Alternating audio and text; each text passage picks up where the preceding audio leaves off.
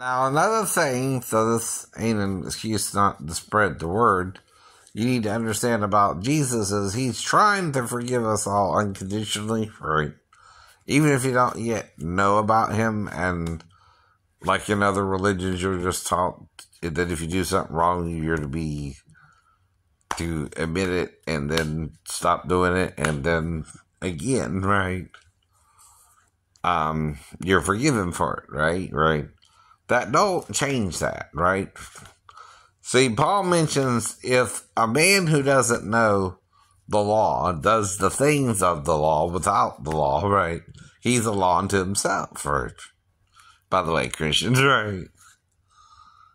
Alright. The law don't save you, by itself. It condemns you because you did something wrong, right? It lets you know what you're doing is either right or wrong, right? But the thing is, if you're doing something wrong, you have to at least admit it, right? And then stop doing it, right? Or you might even get punished for it, right? Depending on if it's a major crime like murder or stealing or rape or things of that nature. Vandalization of someone's property is considered wrong, or, now you can lie, right? But the thing is, if you lie, alright, that's a major sin, right? Too, right? You're not supposed to lie, though you can lie. Though the only way to stop lying is to admit you can lie and then quit lying, right? Now, So I keep asking you, why was I late to my movie after going in the nail salon when I'm the one sitting in the massage chair, right?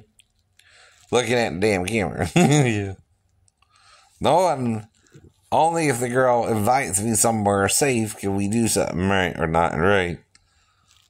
Now, there's only two places in the store you might can do something like that in. One's the bathroom, which is right by us. The other would be wherever you keep the equipment to monitor the cameras, right? If that's in a different location in the store, right? That's what I mean. I don't remember what happened, right? And that's what I'm upset about. I don't care, again, about going into the store, right? I don't care about the girl doing my nails, right? But I got out over an hour later and missed one of the two movies I was trying to see by 3 p.m., which was Terminator Dark Fate or Harriet, about the African spy who went up north and started trying to bring people from the south who were slaves up north, right? I know. Right. And for some reason, I missed both movies, right, by almost 50 minutes to 40 minutes, right? Which is the problem, right? And then I had to go see Arctic Dogs instead, right? Now, I don't see why Barbie would have a problem with me seeing the movie, right?